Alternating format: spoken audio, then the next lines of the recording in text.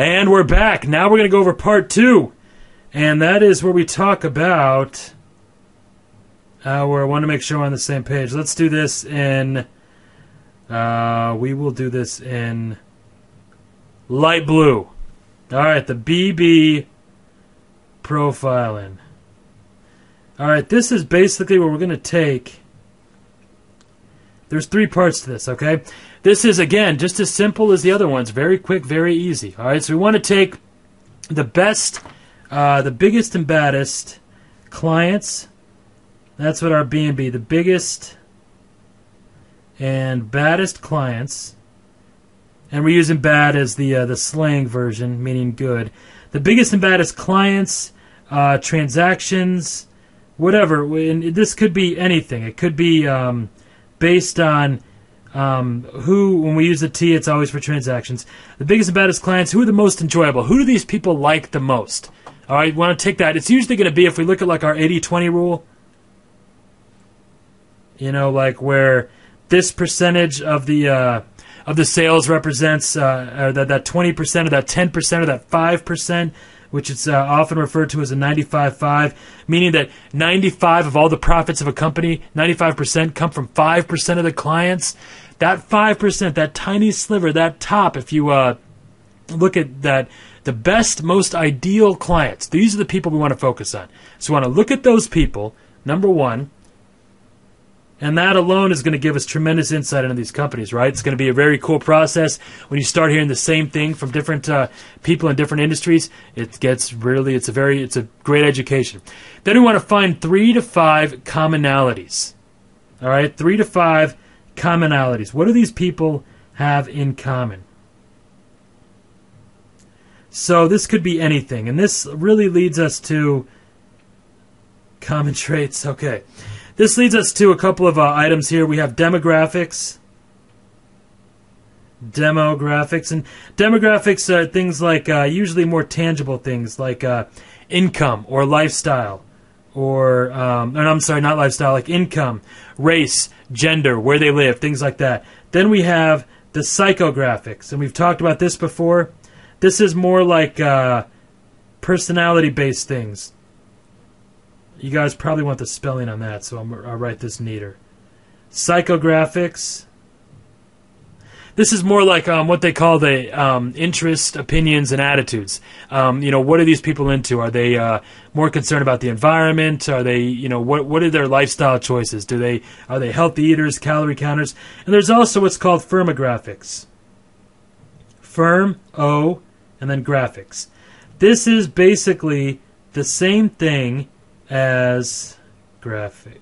All right, firmographics. This is the same thing as demographics, except this refers to companies or groups or organizations. And by the way, everything we're talking about works just as well with groups as organizations. I should probably make a note of that somewhere here. This is all with groups and organizations. Groups as well. Organizations. I guess that's kind of the same thing. So companies as well. Doesn't really matter. Companies and business folks. All right, so it's basically going to be the same thing. It doesn't matter what we're talking about. But if it's B2B, where it's business to business, this is where firmographics is going to come into play. So 3 to 5 common traits of those people. And then what's our magic word? What do we always do with everything? Starts with a P. We've talked about this again and again. What are we always going to do? Policize, right? So here we want to develop 3 policies to find more.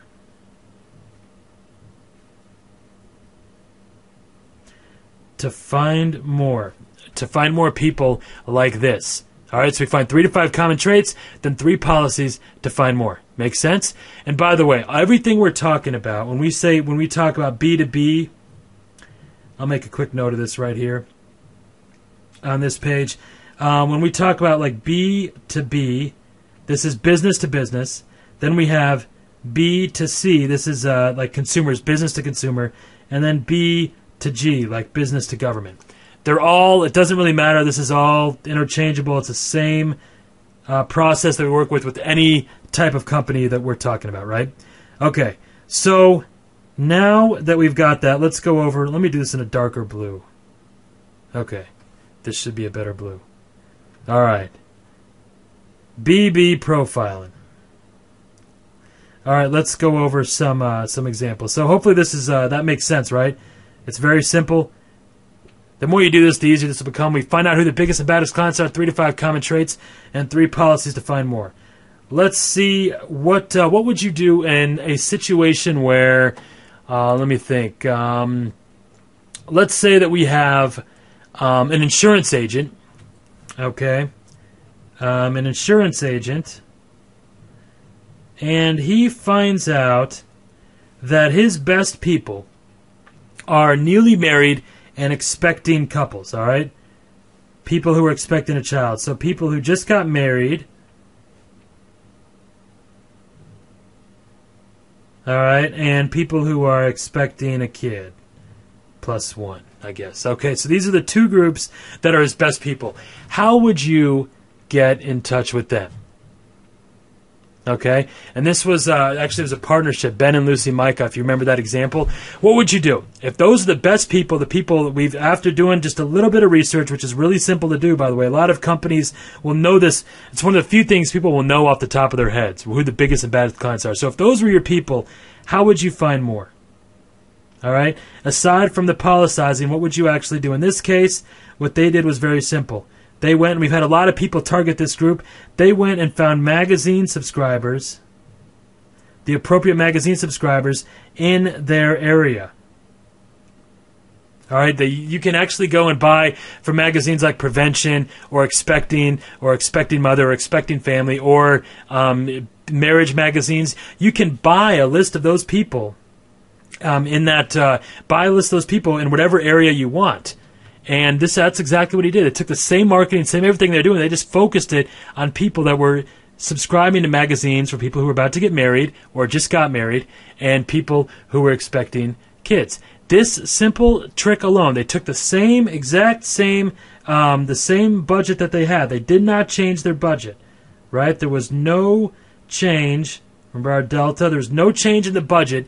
And this exact same thing had a 4 times, and it was, what was it? 65 days, I think it was. 4 times as much money in 65 days.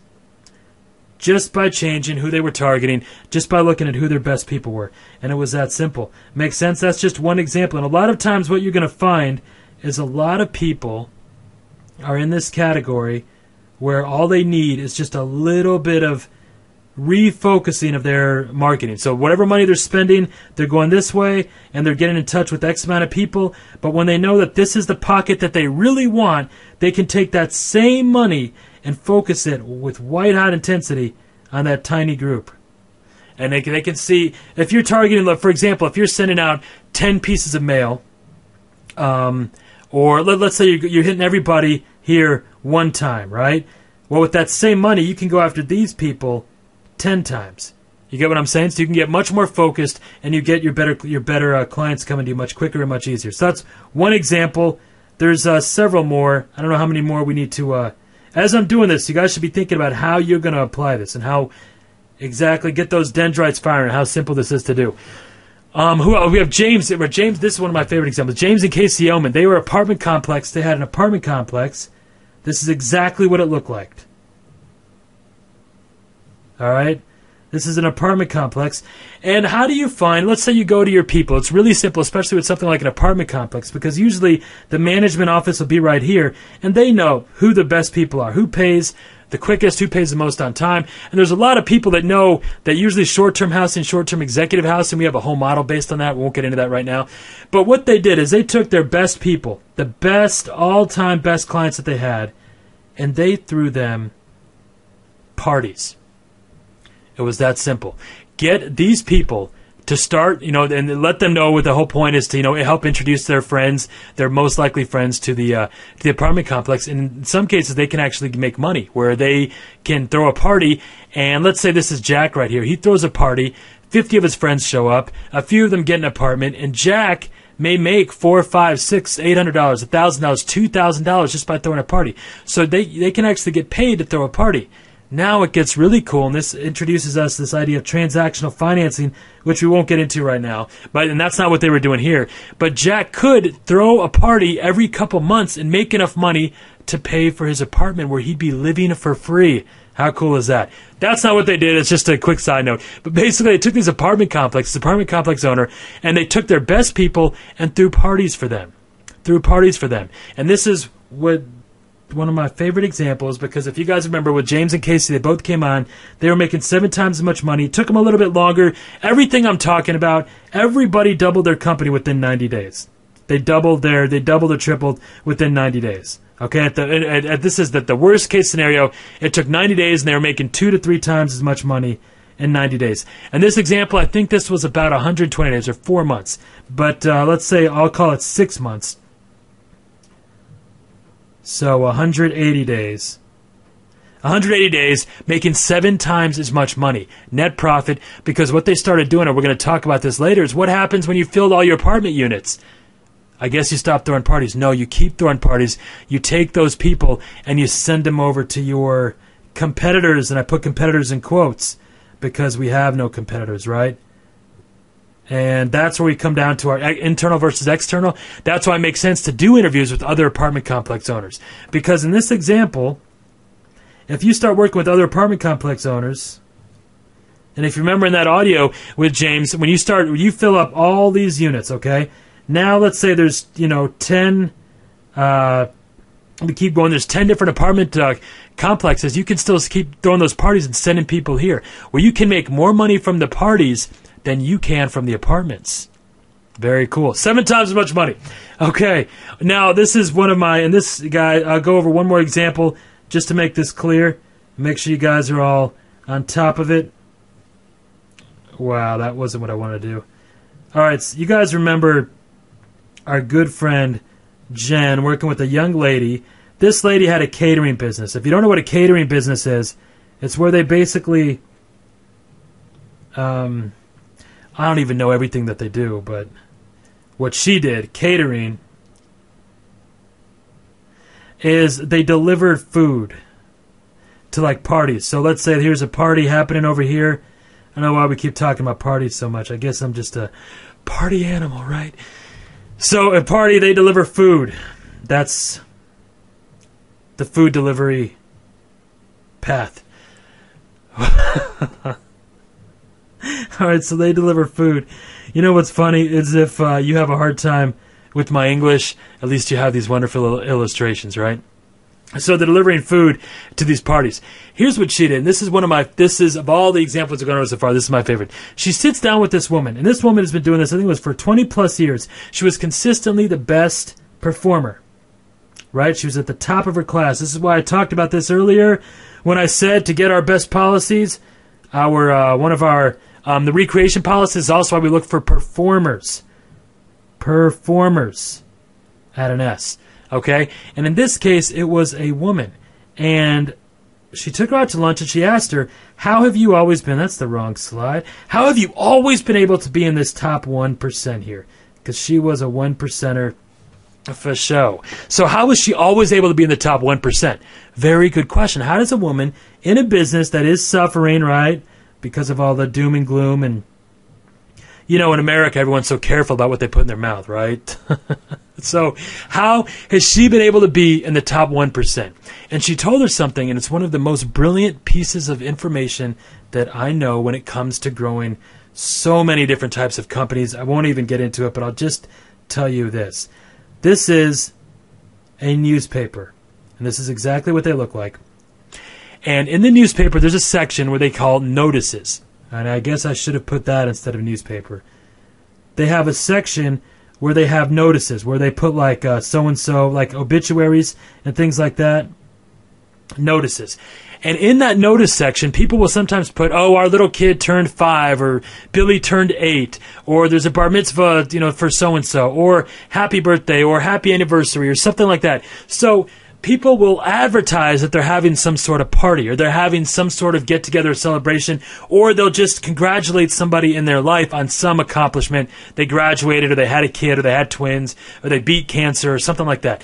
And what this woman would do, and this is what her big secret was, for years, and I have not met anybody in the catering business or any other business that does this, or does it on the scale that she did, is she would take that notice every week. I think it was every couple weeks or whenever business was slow. So it wasn't, she did not do it with policies, right? That was her, imagine what happens when you do it with policies. You don't need to imagine because I'm about to tell you. So what she did is they would go and they would take, look at this, when I look at this handwriting, I feel like the screen looks. She would go and she would go to these notices and basically send these people a gift. Her idea was anybody that would pay the money. Okay, if you're going to pay the money to tell everybody about a party or to tell everybody about an accomplishment, you definitely want to have a party. And what kind of party are you going to have? A small party or a big party? A pretty big party, right? You're probably not a penny pincher, generally, right? And you're probably definitely going to want that catered. So what this woman would do, how she got here, is she would, every time that would happen, or anytime she needed business, she would send these people a thank you card or a flower or something, here's a flower pot. She would send them something like an ice cream cone, ice cream flowers. She would send them a little gift.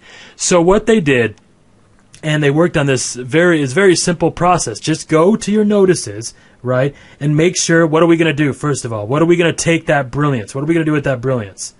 We are going to policize it, right? If we're going to send gifts to people that run ads, right, send gifts, right? We have our noun. What do we need for this? We need a verb and a noun. So we have our verb and our noun, send gifts. We want to send 10 gifts a day, 10 gifts every 2 days, 50 gifts every week, right? So as creating that policy, they took this catering business and it exploded. In fact, it was just like I talked about earlier with the apartments. They didn't have enough business. So she started working with other catering groups and sending those clients to them as well. And then actually going to real estate as well, because then these same people, anytime somebody would run an ad about getting married or having a kid or things like that, they would take the same model here, the same consumers they were getting, and start working with real estate groups. I won't get into that stuff right now because that was a whole nother venue of craziness, and Sonny and Kay have worked on this stuff, and they've done amazing things with this simple model. Finding people that run notices and send them a gift, and miracles can happen. But what they did with this catering business, she was making about $1,500 at that job because she had a standard job. Right? She went from $1,500 all the way over here to $15K. It was $10,000 to $15,000 a month. And she wasn't doing any of the work, by the way. She would help that business, that catering business, get these clients, send them over, and then when they were too busy, they didn't have enough staff to handle the business, she started working with other catering companies and sent them the business that she was getting. And this has been done in several different areas. But this is a simple way of taking this one idea from this one woman, policizing it, right? Policizing it. I don't have time to write it all out. Policizing it and using that brilliance. We take that brilliance, we policize it, and miracles happen. That's how you go from zero or from $1,500 a month to $15,000 a month with doing less work. One of my favorite reasons why I love this example is, first of all, this woman did have a job. But how soon could you do something like that at a job? You could do that on day one. And you know you could do that on day one because it's written down here.